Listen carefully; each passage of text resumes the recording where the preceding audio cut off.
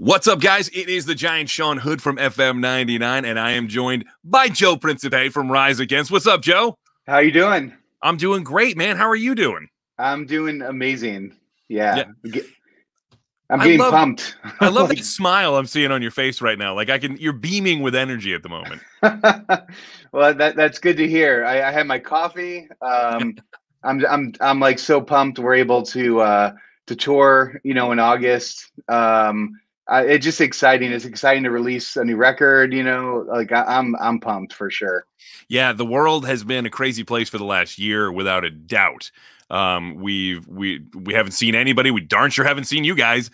Yeah. Everybody's been trying to stay safe. And what have you? How have you guys been during all this? Have you managed to stay safe and kind of keep yourself quarantined? I guess you've been in Chicago.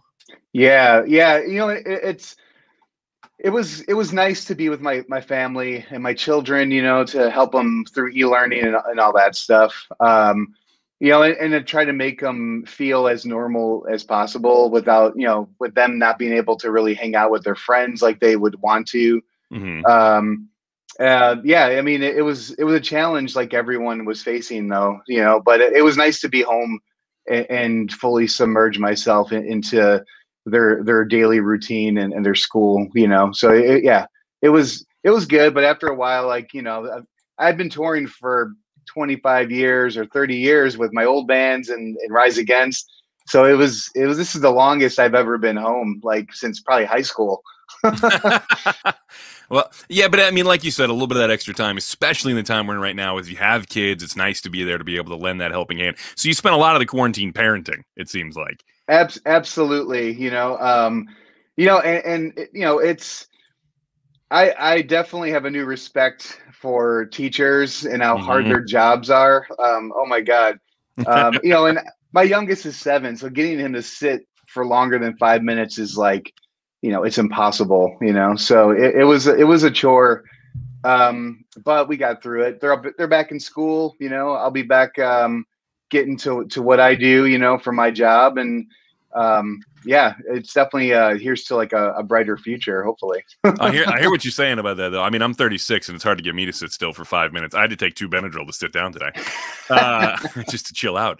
A lot of us dove into hobbies and stuff and everything while we were stuck in quarantine. Did you get into anything? Did you learn to make bread or anything while you were stuck there? No bread. Fully submerged in the home barista thing. Like I definitely make. Yeah, I'm a coffee dork. Although my drink of choice is iced latte, and that's pretty easy to make. Mm-hmm. But I definitely learned the ins and outs of brewing temperatures and timing of pulling espresso shots and nerd stuff like that. And then I started cycling a lot. That was a nice way to. I got on my bike and I would go for 2 or 3 hours, and that was nice to clear my head and to listen to podcasts or music or whatever. It was definitely, it broke up the monotony of the quarantine life. So I did a lot of that. Yeah, I think that's important to find those things to kind of distract yourself. And like you said, kind of clear your head, center yourself a little bit. You did talk about listening to music, so let's talk about it real quick. 9th studio album, Nowhere Generation. It's coming out on June 4th, which is like a week and a half or something from now. Yeah. I'm excited about it, man. We've been playing the Nowhere Generation, the self-titled song. I love that song, man. Like, first of all, Nowhere Generation. Talk to me a little bit about the title and the idea behind that. And was it just obvious that was going to be the first song you guys released? I think so. It was a toss up between that and one other song that's not, it'll be out on the record. It's always like we always kind of leave it up to the label and the people in the radio world, because we love all of our songs, so it doesn't matter to us. But I do think the message behind Nowhere Generation, Tim, our singer, kind of wrote that, from a personal perspective as being a parent and an adult in 20. Well, he wrote that in 2019. So just recognizing the struggles, that the youth kind of have going through their life and trying to make it and keeping their head above water, Right. It's tough because I think when I was growing up, I was pretty, yeah, I hate to say it for lack of a better term, I was pretty self-centered. You know, I just worried about my world, my skateboarding world. I didn't look at the big picture. I had Right. no plan growing up, like as far as what I wanted to do for a career path. You know, I did start going to college to be an accountant, and then I quit to pursue music. How how do you make the jump from accounting to like punk hardcore? Like they seem like on the absolute opposite ends of the spectrum. You know, I really think it was me in my head. I was like, what can I do where I'll make a decent living and do what comes natural to me, and numbers, they come natural to me, Mhm. like just in general math. So I was like, oh, maybe I'll try the accounting thing, although as mundane as that is.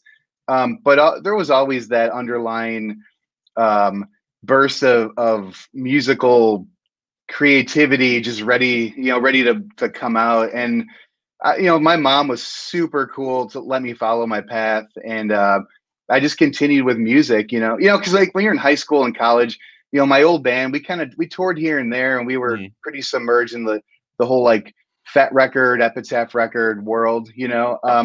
But that was definitely not a career path. That was, we weren't going to live off that band. So I was kind of like, when that band broke up, it was like, do we start a new band? But like, do I finish school or do I go full on with Rise Against? And we all took a leap of faith. Oh, sometimes that's exactly what you have to. You know what? I'd say it's worked out okay for you. Yeah, it's been a nice little ride. So yeah, I'm very grateful. Nine albums later, you're doing all right, I suppose. Yeah. It's I'm really excited about the album coming out on June 4th. Mark that down on your calendars, ladies and gentlemen, by the way. Tim did an interview where he was talking about the album, and he said that I think the idea was something along the lines of you look at everybody's raised to believe that their generation is going to like overtake their parents' generation. Like they're going to do even better than the generation before them. And everything's going to get better and better and better. And it's the American dream. And it's not always working out that way. And, especially right now, there's, like the last year has not been great. The economy's been down, the pandemic, obviously, there's been a lot of social upheaval, all sorts of stuff. Yeah. And it almost feels like the album is almost perfectly placed as far as the time frame for its release, because I feel like a lot of people will be able to link to that feeling and really connect with the album. Does this almost kind of put it in a perfect place for because you guys, I mean, obviously with your punk backgrounds and everything, does this kind of make, like, I'm trying to think how to phrase it, like an opening for punk to have a resurgence? Because it almost feels like this is the perfect atmosphere for that whole punk vibe to come smashing back through. Yeah, I mean, that is, by nature, to me, the definition of punk, right? It's punk started as a reaction to something, as a reaction to 70s rock and roll or heavy metal, or Mm-hmm. And also it was a platform so the youth can have a voice and shout what they wanted to say, or just do it on their own terms. And I feel like Nowhere Generation is definitely a record for the youth. It's definitely you're definitely hitting the nail on the head. It's definitely is a throwback to our roots. Our roots are ingrained in us, right? We first and foremost, like, we are a punk band. Mm-hmm. We still listen to punk music, aside from other other music. Right. We Yeah. have a but first and foremost, we're a punk band. And so that's just ingrained in us. When we're frustrated, it's going to come out in our music, where we're playing fast and angry, and with melody there, so people can relate to it as well. That's just how I was raised or brought up in the music scene. But I do think, yeah, this record is definitely for the youth, and I would imagine it would be relatable. I mean, it's relatable to me, but yeah, it'll be interesting to see once it's out in the wild, how people respond. But the songs that are out now, so far, we've gotten a really good response. You Um, when you talk about it being out in the wild, the funny part about this is you're one of the first bands that I've done. I've done a lot of these StreamYard interviews where we're talking over the internet and everything, which I love, by the way, because I can see the face. We can actually make a connection here. Yeah. You're one of the first bands that I'm talking to whose album will be coming out in a time frame that kind of works with you guys wanting to go on tour. Yeah. There were so many other people that may not have had that option because we didn't know when things were going to start getting better. Yeah, and we definitely put off the release of the record for that reason. We didn't want to release it and just have it go stat or just dead, you know, like we wanted to be able to play these songs live as soon as they came out, you know, like to get that excitement. So we waited. I think we pushed it like 4 or 5 times throughout the last year. So it's a lot of false starts, but I feel like we waited for the right time, and luckily, you know, with science on our side, they were able to get the vaccines out in the world a lot quicker than anticipated. Yeah. Yeah. So yep. I just got my second one a few weeks back now. Yeah, so, same with me. Yeah. So now I'm pumped about it, man. We were able to have a real birthday party for my girlfriend, see friends. It was really nice, you know? That's great. It was really nice. And I know you're waiting to get back out on the road. You can't wait for that. You'll be able to actually, like you said, once the album's out in the wild, now you'll be able to see the reception to it live in person, which is going to be unique from the last year. Yeah. And also it's like now with our 9th record out, it's harder and harder to pick songs to play live because we have just a bigger catalog to pull from. So, you know, we're waiting to see like what our fans react to and what they want to hear live. So, you know, you guys tell us on our social media, like what songs you want to hear. Okay, I'm telling you right now that you're going to get a lot of Nowhere Generation for people. I'm gonna break that out right now. You know, as far as the punk background you were talking about, like you said, it's all ingrained in us. And of course, as an artist, you listen to way more than that. I mean, it's eclectic, but yeah, the punk background. Can you name any punk influences who really kind of grabbed you and made you want to start making that kind of music? Oh yeah, I mean, definitely the Bad Brains, and the Bad Brains, a lot of DC hardcore, like Minor Threat, Fugazi, you know, like that kind of thing. You know, a band that was really huge in opening my eyes, I guess, to the world when I was really young were the Dead Kennedys. I mean, Jello Biafra, I mean, he's saying about the Reagan era and how everything was. And I didn't realize it at the time because I was in like 6th grade. Of course. It slowly like set in the older I got, like, oh wait, like people are pissed off and this music is a way for them to like is a release. It's a form of a, you know, their expression. But they're singing about important things, and that's something I noticed right away versus whatever, you know, like what I mean, I love Kiss and Van Halen. I grew up on that before punk. But I realized there was something more to the Dead Kennedys and Bad Religion and things like that, bands like that, you know, with their lyrics. You know what's funny is you bring up the Dead Kennedys and so many other punk bands. It's funny, dude, because I'm 36 years old, right? I was born in 1985, but I really didn't discover a lot of punk music. My mother was a hair band like kind of person, nice. So I heard a lot of Bon Jovi and whatnot. My dad was, you know, Metallica, Pantera, Slayer, guys like that. But I didn't discover a lot of punk music until there was a movie that came out. And this seems like the worst way to discover punk music is via a movie. But it was called SLC Punk. And I remember hearing the songs for the first time, and I immediately got the soundtrack and wanted to check it out because there were so many songs on there. One of them in particular was the Dead Kennedys. So it's funny when you say that's an important group for you, because that was kind of the first one of the first ones that I heard as well. Sorry, I'm having a malfunction with my curtain here. Just don't have it fall on you. That would be like, that's like our drummer's worst nightmare if our backdrop falls on him when we're playing. Oh no. You bring up your drummer. And I actually had a question related to that. Your drummer Brandon. And excuse me, Brandon and Dan, you've been with those guys for so long now. What's it been like being with somebody for so long on this project? Like I imagine in some bands you see a little bit of contempt breed where they have different visions for what it's going to be as time goes on, and with some other guys, man, it's like a family almost. Like just recently I spoke with Dexter Holland and Noodles. Those guys have been together forever in the Offspring, and they seem like brothers when they're talking. Yeah, I mean, we're definitely brothers. We've spent, myself, Tim, and Brandon have spent 20 years together, longer than we spent with our wives, basically. Mhm. um, and we love each other. We're definitely a band of brothers, but at the same time, there's always going to be friction, especially the older people get. But the friction is what makes it cool. It's what keeps the creative juices flowing, because it's like somebody will bring up an idea musically, and you may or may not agree, but you're going to try it, and then Right, of course. more times than not, you'll learn from that, and that idea works. Well, and So Tim's voice is so important to your band as well. I mean, just yeah. you hear his voice instantly, and you know that it's Rise Against immediately. If I didn't hear the notes yet, I'd know it was Rise Against. Well, and that was key. Like when this band started, when I was, I tried out 20 singers, but I knew Tim from his old band and just the Chicago punk scene, and I knew I wanted somebody who could scream with a pitch. Yes, yes. That's that's key. That's key for what we do, or at least that's the vision I had in my head.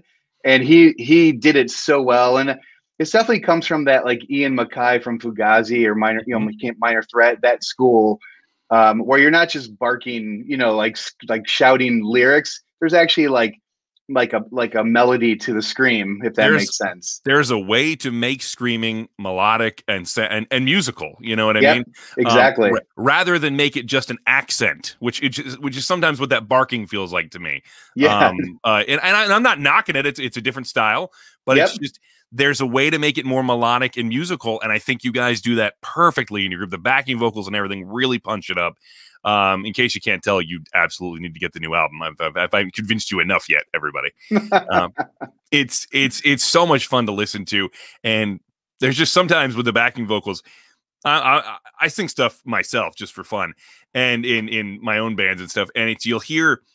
You just hit certain notes, and so I appreciate when I hear vocals, especially like you said, the melodic screaming, and there's backing vocals in the whole 9 yards, and it all just blends together so well that you almost get chills, And I'm sure as it's your music, you have to have those chills, working with them. Yeah, and like people,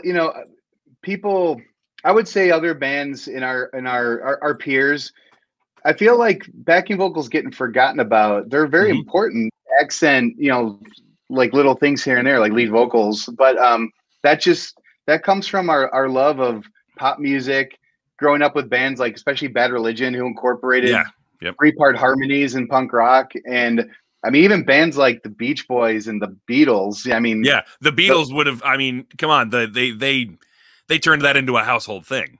Absolutely, and it's funny because growing up, sometimes I would hear backing vocals before I would listen to the lead vocal. I would hear those other like auxiliary melodies. So I think that kind of is the way I play bass too. They're with like chords and things like that. Like just the counter melodies of things like always grab me. Right. Now I wanted to ask you about this. I know you identify as straight edge. Yeah. Yeah. And you've been that way for quite some time. What's it been like being in the rock metal? And I'm sure you've answered this question before, but what's it like being in the rock metal scene? Being somebody who's straight edge, because I know sometimes there's a lot of pressure to party and this, that, and the other thing. And I think that's an important message, no matter how many times it gets told, because there's a lot of people out there who might feel judged for their choice to be straight edge or to stop drinking or something like that. Yeah, I think it's all about respect. I experienced peer pressure, of course, in high school, where, my buddies were razzing me for not drinking, but then it kind of just stopped. And then people accepted like, oh, that's Joe. He doesn't drink. It's just not his thing. Yeah. And luckily touring, like every band we've toured with, whether it was metal, ska, punk rock, everyone respects one another's, decisions, so I think I feel very fortunate in that sense, And then over the years, we've had friends that grew up partying and they went the sober route, and now there's definitely more of us backstage who are sober, and they're drinking coffee. So we're talking about coffee, which again gets back to one of your passions. Yeah, exactly. You can go barista for everybody. Yeah.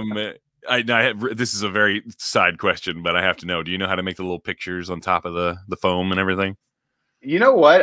I dabble, like a leaf is pretty easy, but it's really interesting how it's fairly simple, and it's all about how you're tipping the cup and how delicate you are pouring the foam on. But yeah, it's interesting. It's definitely not what I thought it was. Like it's definitely all about the pour and how delicate you can be while you're doing your little designs. Oh, But nobody thought we were going to talk about this today, but here we yeah, go. exactly. Like a leaf and a heart are fairly simple to do. Oh, see, that's perfect. You can set that up beautiful. That's romantic. It's sweet. You got that. So a while back, you guys had one of your songs. It was Broken Dreams Inc. It Yep. was used for the DC Comics Dark Knight's death metal soundtrack, right? Yeah. Now, that's probably something your label set up and everything as far as having that done. But are any of you guys like big comic book fans or anything like that? I would say Zach, our guitar player, grew up reading comics. He's definitely submerged in that world. Right. It was kind of a foreign thing to me. I was never exposed to it growing up.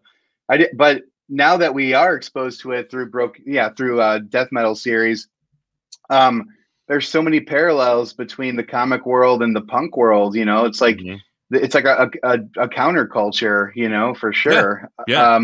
So I definitely I back it. I think it's a really cool thing to be into. Definitely fortunate to be a part of that. You know, Tyler Bates, who collaborated, with Nine Inch Nails over the years, songwriting, and Marilyn Manson. He was kind of the curator of the soundtrack, finding the bands, and he picked us. He approached us and Sepultura and Ozzy Osbourne, and it just seemed like a cool thing at the time. But it was, that world is really cool. So yeah, I feel fortunate to be a part of it. Well, they were fortunate to have the song. It's fast, it's furious, it's awesome. Thanks. If you haven't heard it yet, you need to. So again, June 4th, don't forget, Nowhere Generation is coming out. You need to mark it on your calendars.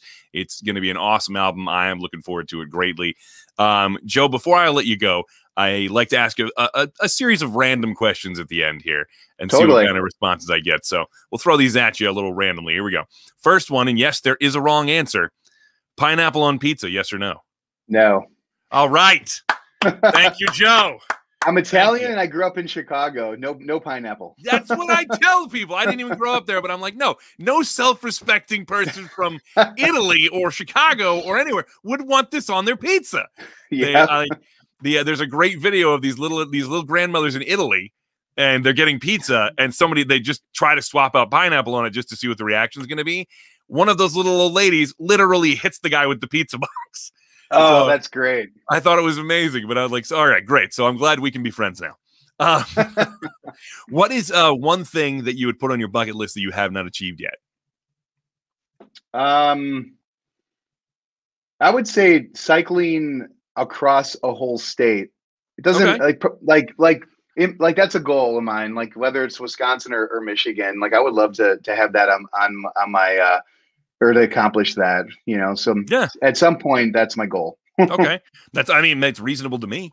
All right. Now you said you weren't really raised on this, but you kind of got more of an appreciation for it after the death metal soundtrack with DC. Do you have a favorite superhero? Well, my kids are so submerged in that. I really like I would say Thor.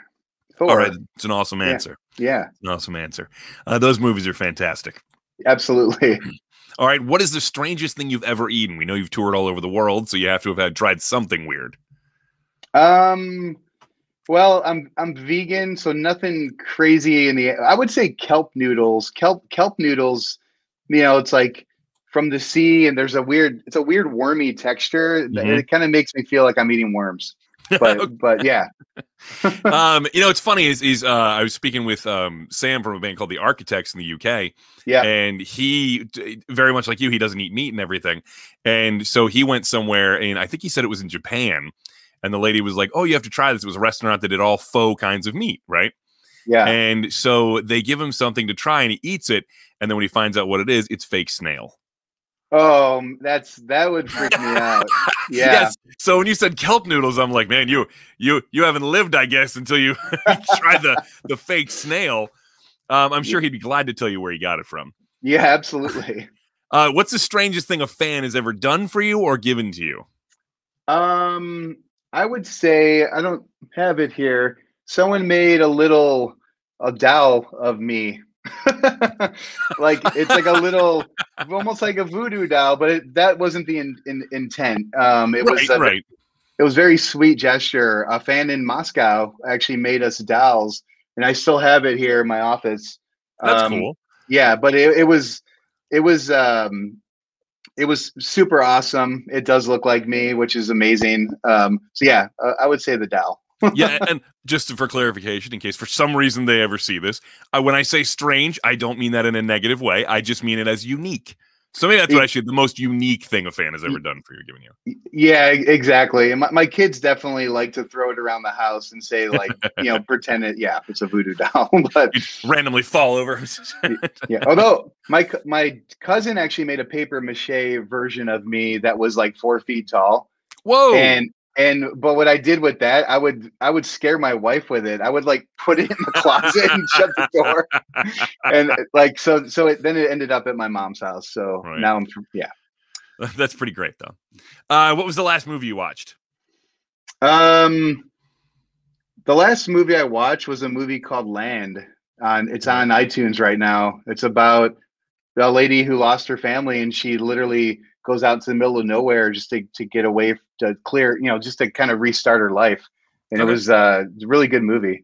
Yeah, I'm almost using that question as a cheat so I can get things on my list to watch, because I feel like I've gone through everything at this point. Totally. And finally, if you had to pick 4 bands for your Mount Rushmore of rock, who would it be? 4 bands. I would say Bad Brains, hardcore band from Reno from the 80s, 7 Seconds. Great band.